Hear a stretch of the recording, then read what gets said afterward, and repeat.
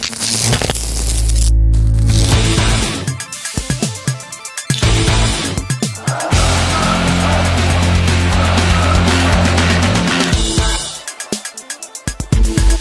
Democratic People's Republic of Korea, or as most of you know it, North Korea, is a topic which is already following us at Congress for 4 years. It all started in 31C3 with Will Scott, one of our speakers today, giving a talk about teaching computer science in North Korea. The topic was then gone on by Florian Grunow and Niklas Schuss, who talked about the Red Star OS and also the tablet PC called Woolen. Today, we will hear the next episode. We will hear about consumer electronics in North Korea. We will take a peek behind the curtain, learn about the intranet and the current market situation there.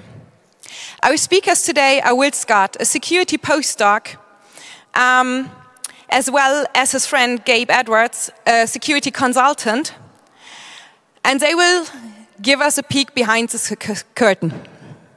So, please, welcome Will and Gabe with a big round of applause. Thank you for being here already.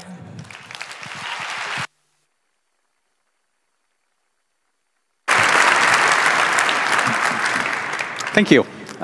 Great. So, just to put this in perspective, right, one of the disclaimers is that the words that get used, especially on this topic, often have a lot of meaning. There is a reason that we'll be calling this DPRK or Korea throughout. That's often the words you'll hear of people who are dealing with engagement with the country.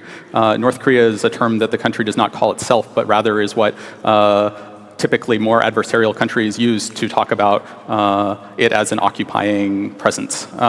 So that language is this weird quirk that exists here.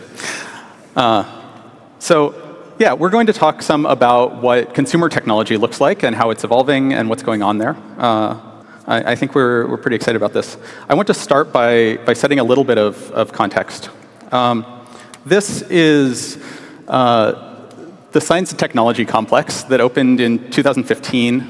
It's in an island in a river to the south side of Pyongyang. It's still in the main city. There was a pretty major construction project. It went on for about a year before they opened this. In the lobby, they've got this nice diorama of what the building looks like. This is the rest of the lobby. It looks pretty modern. They have this sort of plain pastel scheme that you actually see a lot in modern architectural construction there. So if you go into the new water park or the boat restaurant that they've opened in the last couple of years, you see the same design styling. This building is part science museum. It has a bunch of sort of interactive exploratory exhibits that you might have a class of children come through to learn. It also has lecture halls, and it also has a library. And when you look at parts of it that are the library, you see a ton of computers. Right? This is a technically there is technology here. And the thing that is really, I think, fascinating and revealing about where we are in terms of our understanding of this country is you look at these computers, and yet again we see this thing that doesn't look familiar. This isn't Red Star. It's not quite anything that looks like the tablets we've seen. That's a desktop monitor. And it's not Windows or Mac. It's yet again something new. And in fact, playing with this, you find that it's Android that's been put in this custom bezel. It has a keyboard and mouse, but it's got an Android taskbar at the top to let you know what apps are there. And it's yet another, they have special cased and customized a distribution that works for this purpose. And I think for each one of these that maybe we have seen, there's many more that we haven't. So I want to just get us up to speed on what we do know to start with. We've seen Red Star. This is version 3. It came out 3 years ago that we learned about Red Star version 3, this thing that's sort of Mac-like. There's actually been a couple other versions that have ended up on the internet that we know stuff about. And we have, at some level, a better picture of what the desktop technology looks like. We've seen version 2.5, which looks somewhat Windows-like. There's been a release of the server version that runs some of the web servers from the country. And then 2 years ago, Florian and Niklas's talk, they actually went in and did a bunch of analysis of it.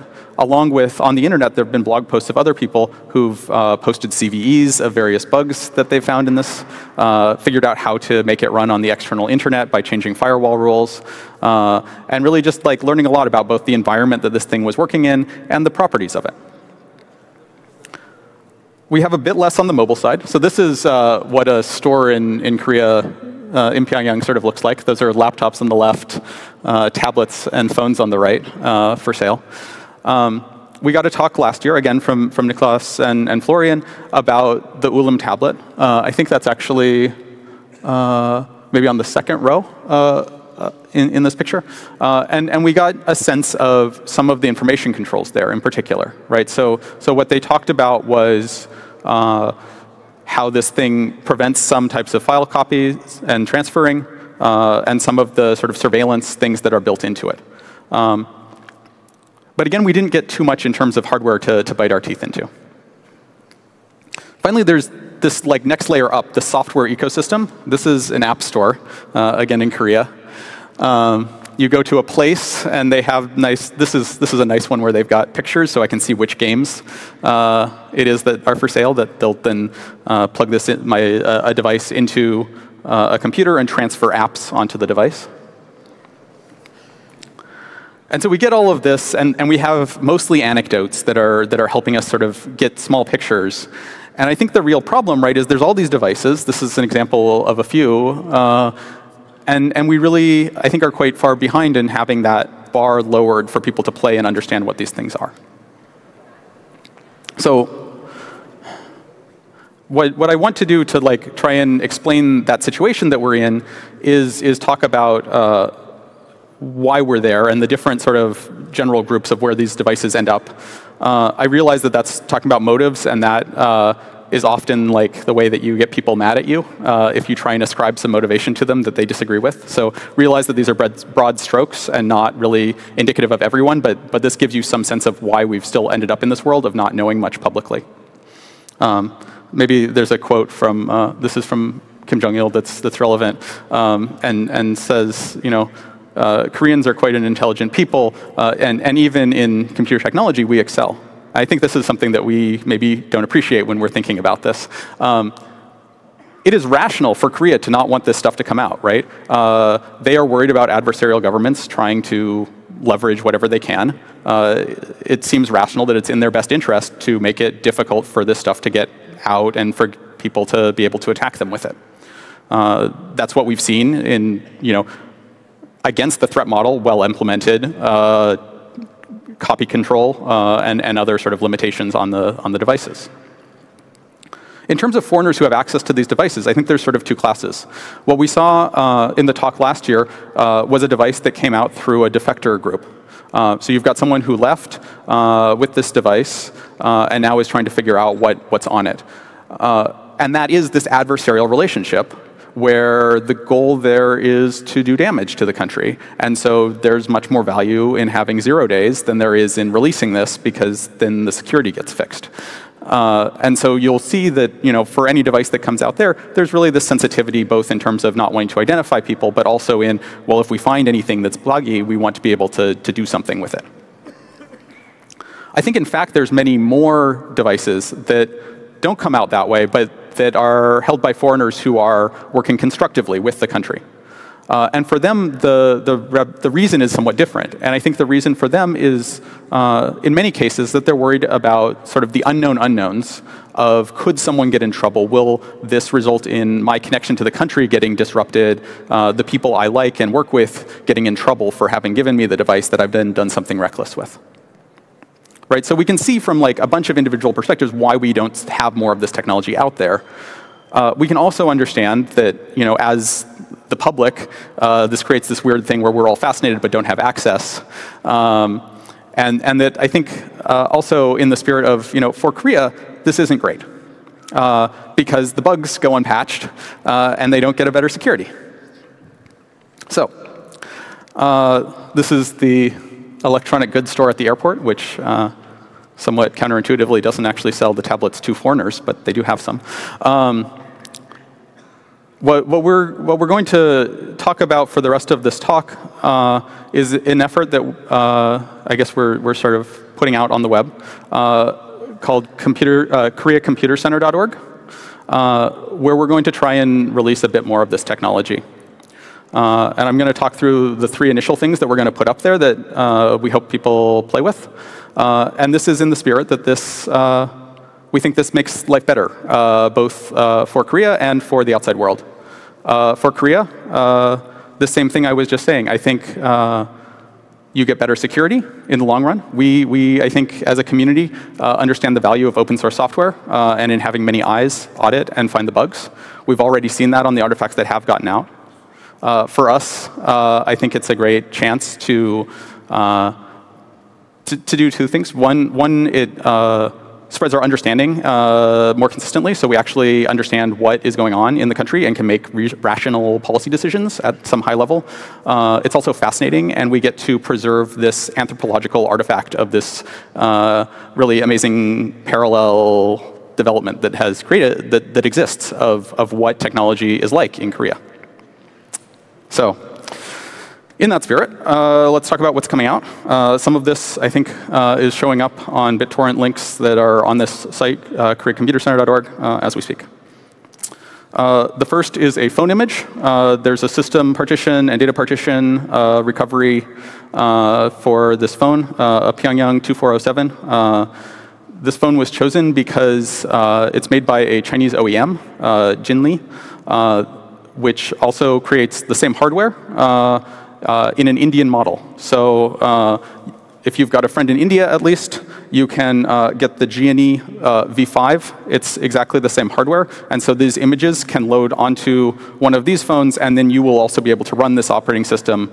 And so rather than just doing static analysis of what's there, you can actually see how that fits together and what actually happens, how it works, that it does shut down when a SIM card from a different operator gets plugged in, these sorts of things. So this is just, I guess I'll say, the basic phone system. It doesn't include most apps, but it's got a bunch of the sort of operating system level copy controls. You can get your hands on the Red Star protection things that were talked about last year. The second thing, for apps, we're going to turn to something a little bit older. This is the Samjian tablet, which is one of the first tablets that came out, 2011, 2012 era. This was sort of at the beginning of Korea's sort of introduction of widespread consumer electronics, so it got circulated quite a bit. It was a larger run of devices than many of them. In fact, so widespread that there's one of these devices in the Stanford Library. And so I guess the other thing I'll stress is these devices are out there, and it's a matter of making sure that we're releasing these in a way where it's just like, this is software, but we're not necessarily getting anyone in particular in trouble, because these devices we know are in a bunch of places, and the attribution becomes hard at that point for anyone to like lose contact or get in trouble. So there's a basic set of apps that come there. These are some of the icons. There's a nice one that has a bunch of recipes. The thing I'll say about these were made for this specific device, and this is a thing that you'll see, I think, throughout all of the software if you actually take a look at it. And so there's a lot of hard-coded paths. So as well as the APKs themselves, you'll find that they reference things that they expect to be in specific parts of the SD card. Those files are included, but it's unlikely that if you just copy the APK onto an Android phone, it will be able to show you much content. So it would be awesome if someone who enjoys small I wants to twiddle some paths so that those can look for internal resources instead, and lower that bar further so that more people can play. I think the other thing that's interesting here is pretty much all of these apps use their own specific binary format that's, like, yet again, this totally new thing where it's like someone just coded some totally one-off thing, and that's weird. And the final thing is we're going to release a bunch of educational materials that seem to sort of end up on these devices. Education is one of the big purposes, right? You're giving these to the children and teenagers who are especially excited about technology, and one of the useful things that they can do is use that for their course material. In getting a set of PDFs that are sort of like usable. We ended up having to do some work. I'm going to turn it over to Gabe to explain sort of the process we went through in getting this last set of the textbooks that are going to come out. Awesome. Thanks, Will. So basically, when I got involved with this, the situation, as far as these textbooks, was that we had quite a few of these files, and there are two things you could tell on the surface. One is that they claim to be PDF files, based on the file name, and some of them have titles in English or Korean that sort of suggest what's inside. But what you see on the screen is not what we saw, because none of these files were plain PDFs. So there's a bit of sort of custom DRM that's been applied to these files, and it's pretty rudimentary, but it's actually done kind of a remarkably decent job of what we think it was designed for, which is that the textbooks that come with or that are added to one device are not supposed to be able to be accessed on a different device. And as well, so if you pull these PDF files out of the device and send them off outside the country, they're not readable. Now, one thing I will say is that we know from some of the previous talks on Red Star that developers in and for the DPRK have implemented actual AES-like encryption. This is not that. It's fairly basic, and we did find some holes in it. So I'll talk a little bit about what we did. So when we look at these files, the first thing we notice is that they don't have a PDF header. The first 8 bytes have this reference, or this potential reference anyway, to what might be a date in little endian format. So this might be either December 1st or January 12th in 1978. If you have any idea what that means, please let us know, because we're kind of curious. The next thing is that when we started to look at the devices, because we also had the applications that read these files, one of them has a hard-coded reference to those first 4 bytes. And so when you look at what that application was, we find that it's this app called udk.android.reader, which if you go to the Google Play Store, it's just a commercially available PDF reader app for Android. But it's not really, because it's been modified to implement the DRM that we're looking at here. So basically, we took the copy of the reader that's available online and one of the copies on one of the devices, and when we compare them, we find that the application calls out to a shared library when it wants to parse a PDF file. That library looks kind of like this. These are the ELF sections in the file, and it's pretty normal. When we look at the copy that's on the DPRK version of the app, there's this one section added that kind of jumps out.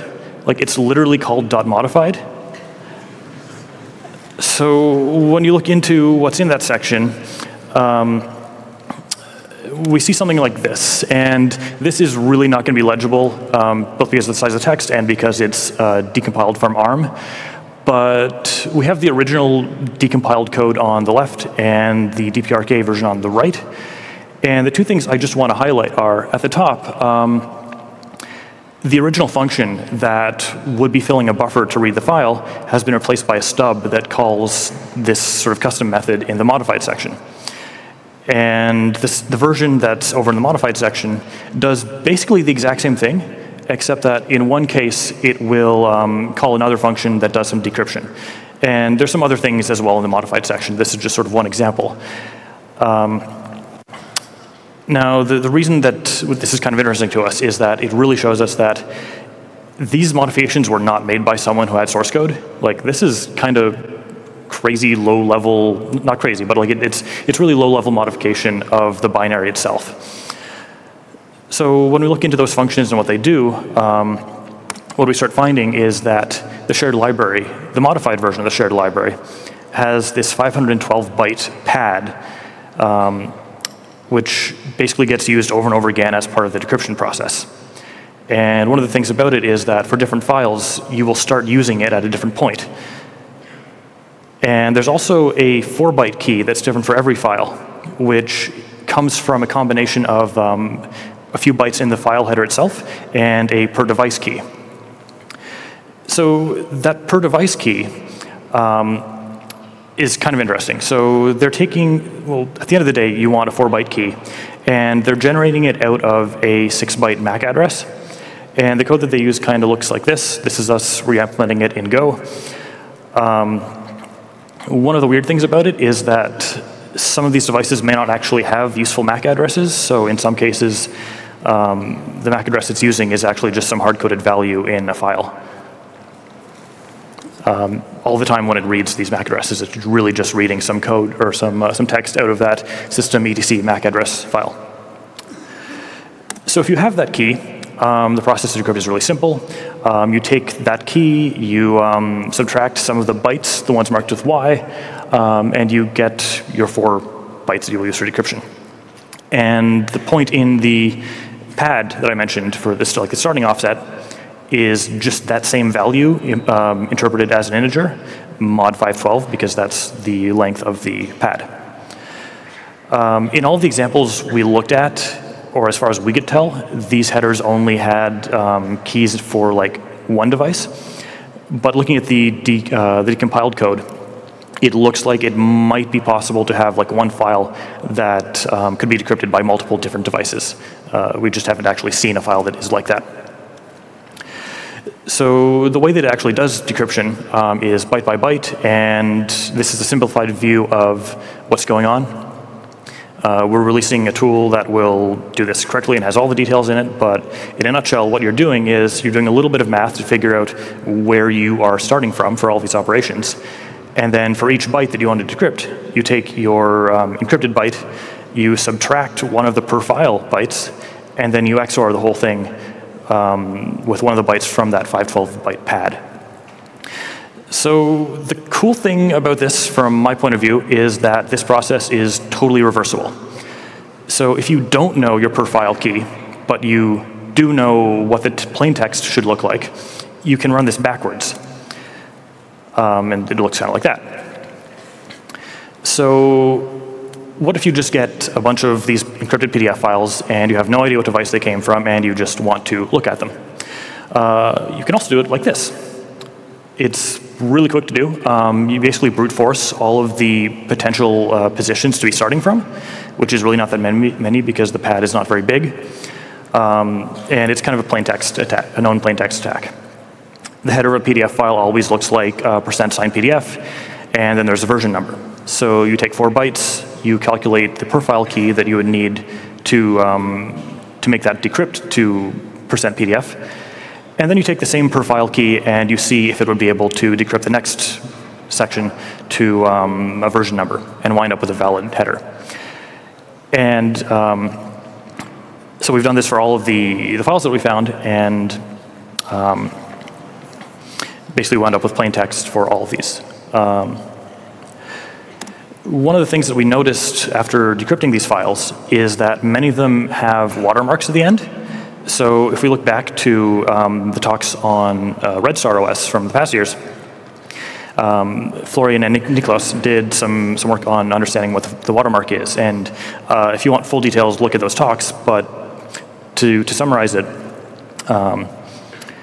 every time that a file passes through a desktop system, or sometimes if the file gets modified, the OS adds basically an encrypted form of the hard drive serial number. Now, when releasing these files, we want to sort of obscure their origins and not get any particular people into trouble, so we remove all those watermarks before releasing these.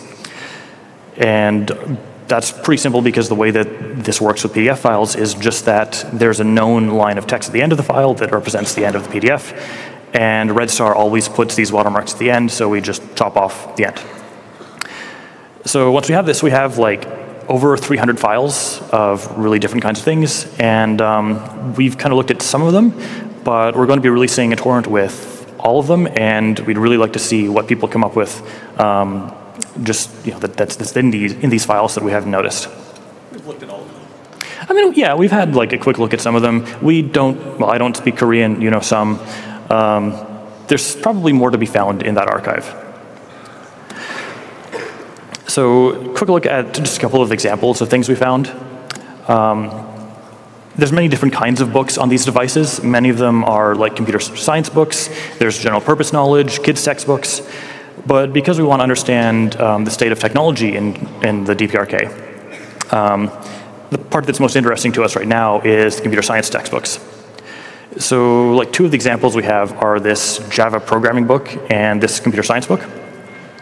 They've got some awesome covers and really neat art in some of them.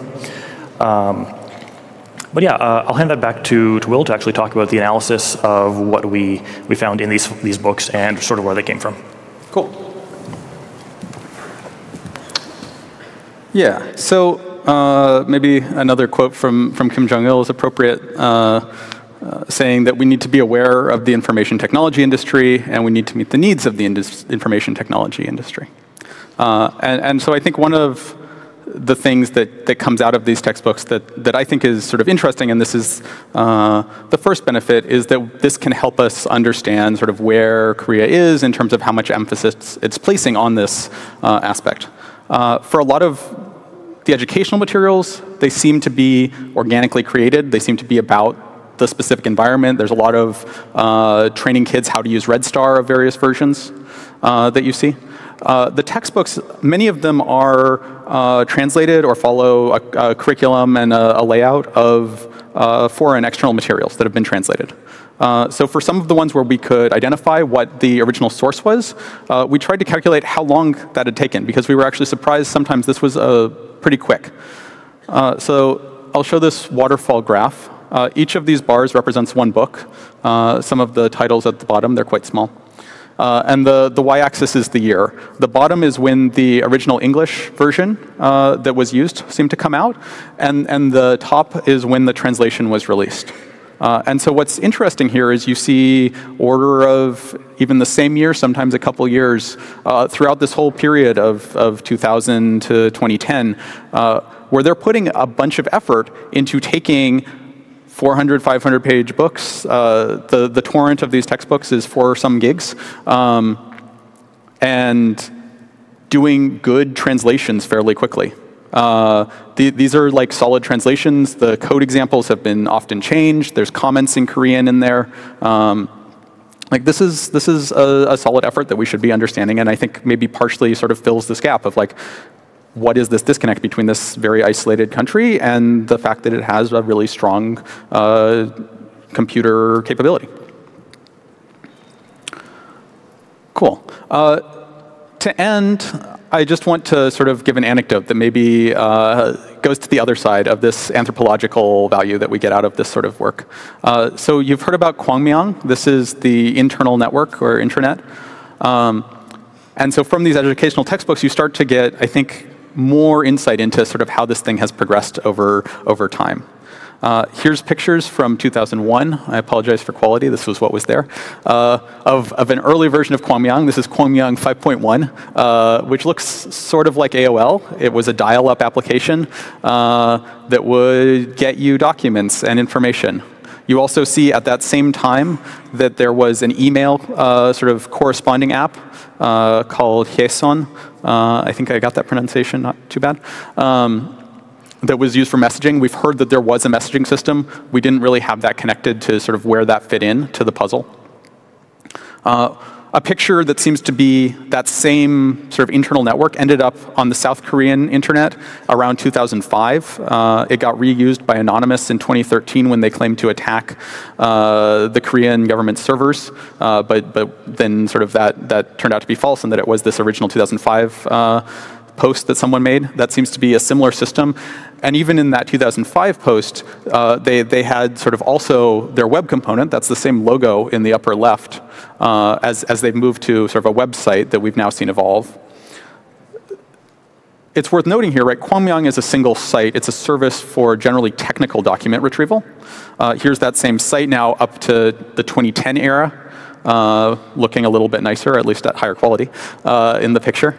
And so I think what we're starting to do is we're getting these insights through seeing some of these more documents coming out about what this internal ecosystem actually looks like. There are these services that we can start to link over time, understand what sorts of files are available and the specialties of these different groups, and preserve some of this internal network that, in this fairly unstable environment, we're in danger of losing.